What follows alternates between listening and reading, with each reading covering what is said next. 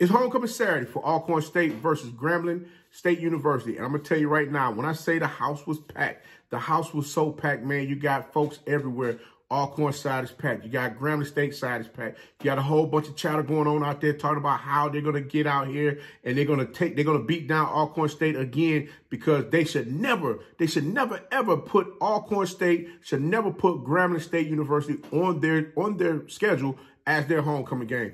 Hey guys, this thing was so crazy. I got people telling me their score predictions for the game. I got fans outside the stadium talking trash. I got stands in the stadium talking trash. So I'm just going to go ahead and give it all to you guys, because you know what? This was one fun, field-packed weekend. I truly enjoyed myself at Alcorn State this weekend at the reservation. Also, hey, guess what? And I did a video with SWAC and the Food that's going to come out on their platform. So you guys make sure that you check that out as well, okay? And remember, if you haven't tapped in with them already, please make sure you tap in with those guys. Those are some phenomenal young men, and they're doing some great things over there. Also, don't forget to tap in with Coach Simmons as well, and Cut Day Sports. If you haven't done that already, also, you know, he got the bomb edits over there. So you got to make sure you get that. But guys, we're going to go ahead and tap on into this video right now, talking about this Alcorn State versus Grambling State homecoming game. Man, when I tell you this thing was crazy, it was crazy. It's your favorite coach back at it again, 10 toes down, about to tell you how it all went down. This is Tomorrow Leader Sports Network with your host, Coach Walker. If you're new to the channel, please like, share, subscribe, hit that notification bell so you get all upcoming videos. And for all my leaders out there, y'all know the drill. Y'all know the routine. Hey, if you haven't done so already, hit that notification bell so you get all upcoming videos. Like, comment, and share these videos as well. And now, hey, do me one huge favor. Tap in a friend or two and tell them to come on in. It's nothing but positive vibes over here. We're just having a good time talking about HBCU sports. And guess what, guys? If you haven't followed us on social media, please do so now. The links are listed down below in the description. So without further ado, Coach going to go ahead and tap on in this thing right now. Across some Grambling and Alcorn State fans who gave their predictions before the game. Check them out. Say that one more time. Score gonna be 30-28. Nah, 30-20. They gonna get on 20? And y'all say y'all gonna do what to them again? Yes. All right. Yeah, I see that. Back in the real man. Hey, put him on now. Hold on. There you go, right there. Matthews. All right. All right. I got the Matthews family right here. Hey, they're gonna get that. Hey, they say they get to it today, guys. Y'all better get. All right, I'm sitting out here with Arcanite out here watching this game, Mr. Young. Mr. Young. I might as well be playing. Hey, tell these good people a little bit about yourself, man. Well, I went to Alcorn State University back in 1972. All right. I went 4 years, got my BS degree. All right. I liked it so much, I got a job working for Fox Studios, but I had to give it up to come back and get my master's at Alcorn, played in the band, and took over the cheerleading. All right. Hey, so go ahead. Right now, I work with the cheerleading for Southern University, Grambling State University, Alcorn State University, Jackson State, and I'm trying to get in contact with Mississippi Valley State. All right. I'm all about the HBCU. Hey, man. Yeah. Okay, well, let me tell you. Okay, so you say you're ready to get up out of here, right? Right. All right, so score right now is 21-6. 21-6 in the third. What's your final prediction of this game? 34. They'll break 30, 34. 34. Grambling may not score again. Oh! All right. Grambling may not score again. All right. Hey, Mr. Young, it's been a pleasure talking with you, brother. All right, thanks a lot, man. All right, thank you. Y'all check him out on YouTube. All right, man, appreciate you. Right. All right, you have a good one.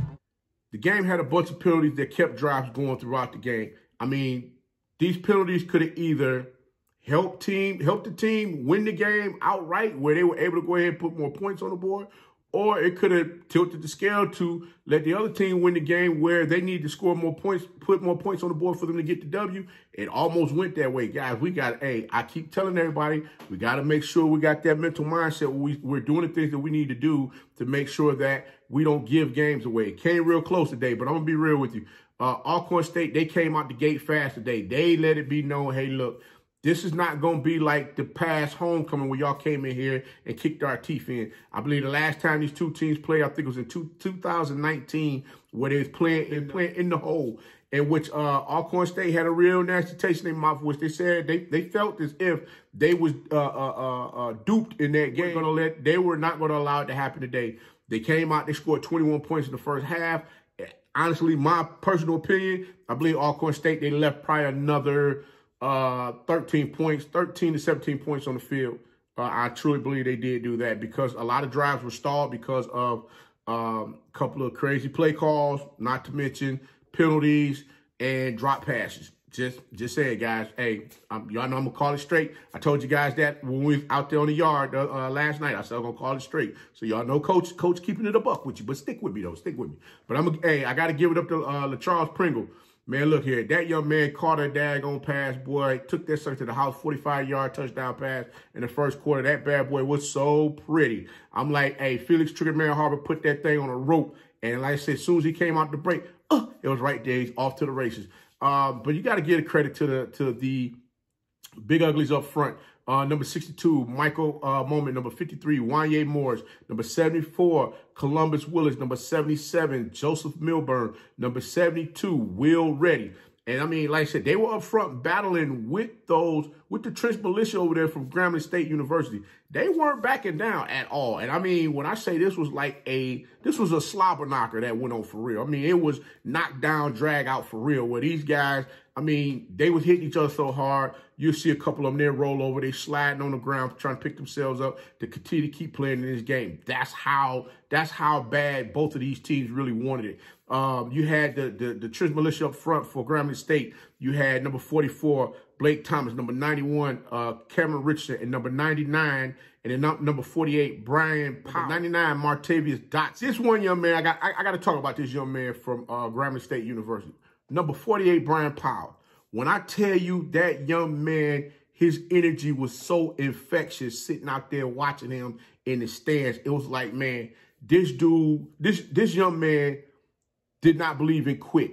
It was like, yo, this game ain't over with yet. And I'm talking about, when I say wired, I'm talking about he was wired like, yo, we got to get at these folks. We got to get at these folks. There's no way in the world we're going to walk out of here with them getting this W. Competitive spirit that was coming out, all of them. I ain't talking about just him. I'm talking about on both sides of the ball was just phenomenal. Guys, hey, Coach Walker, appreciate y'all. Y'all both teams put on one hell of a show. I'm not even going to lie to you. You guys went out there and left it all out there on the field. But let me get back to it. Grambling, like I said, Grambling fans, they made it clear. It ain't over with till the end of the fourth quarter. Grambling fans gonna have me give me the business because I didn't record a play that they just had.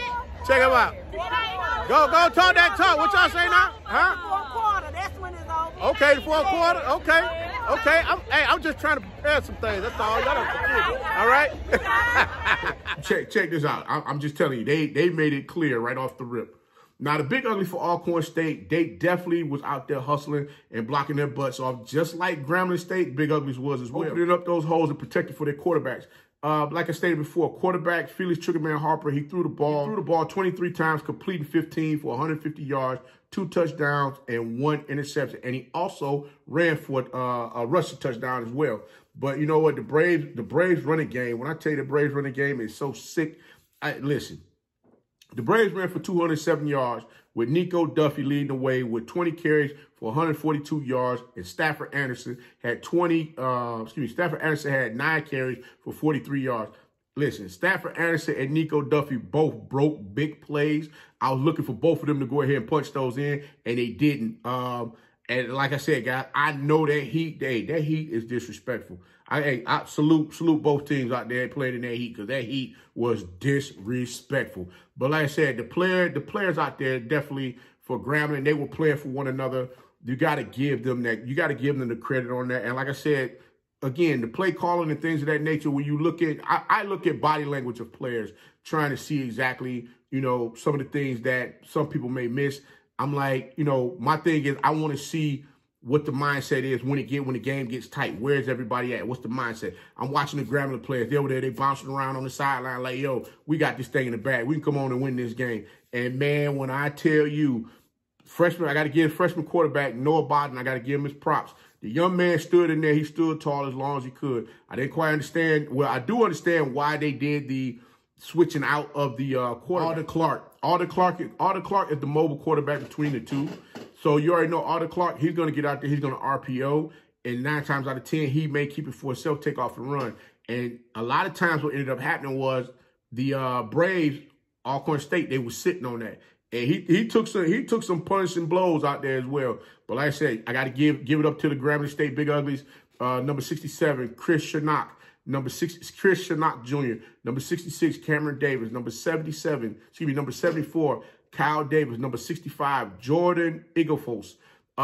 Like I said, they were not afraid to go back and forth with Alcorn State at all. And like, you know, the fans made me well aware continuously throughout the game, Coach, you about to sit here and watch a battle. These two teams, they're going to bring the best out of one another because guess what? One don't like losing to the other. So it's going to be what it's going to be. And I saw exactly that. And like I said, I got to take my hat off to both teams. They really left it out there on the line of scrimmage. Know about it. He did throw the ball 27 times, completing 10 for 105 yards, 1 touchdown, 1 interception. Aldon Clark threw the ball 5 times, completing 5 for 67 yards and 1 touchdown. He also ran the ball 10 times for 64 yards. But again, the Tigers came out, like I said, the Tigers scored 14 unanswered points in the second half. Remember, when they went in at halftime, it was 21-6. Everybody was sitting back like, yeah, we got this, we got this.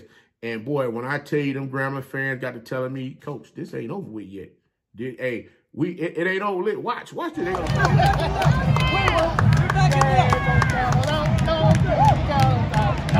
Y'all, hey, look at y'all. Where y'all folks at? Yeah, we taking it back to the booth. We going back to the booth. We let you celebrate with your touchdown. Let us celebrate all. This ain't over with yet.